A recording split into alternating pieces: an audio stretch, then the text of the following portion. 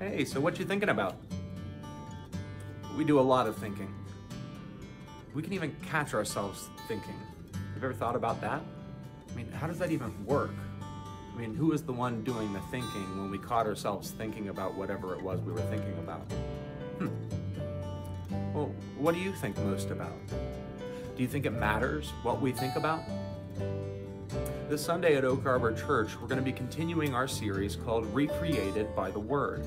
And we're going to be looking at the second day of creation, where the Lord makes a distinction between the waters above and the waters beneath.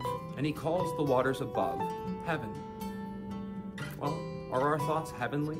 This Sunday we're going to look at that question. Where do our thoughts come from? And how can we distinguish between the ones that are really heavenly and those that are not so much?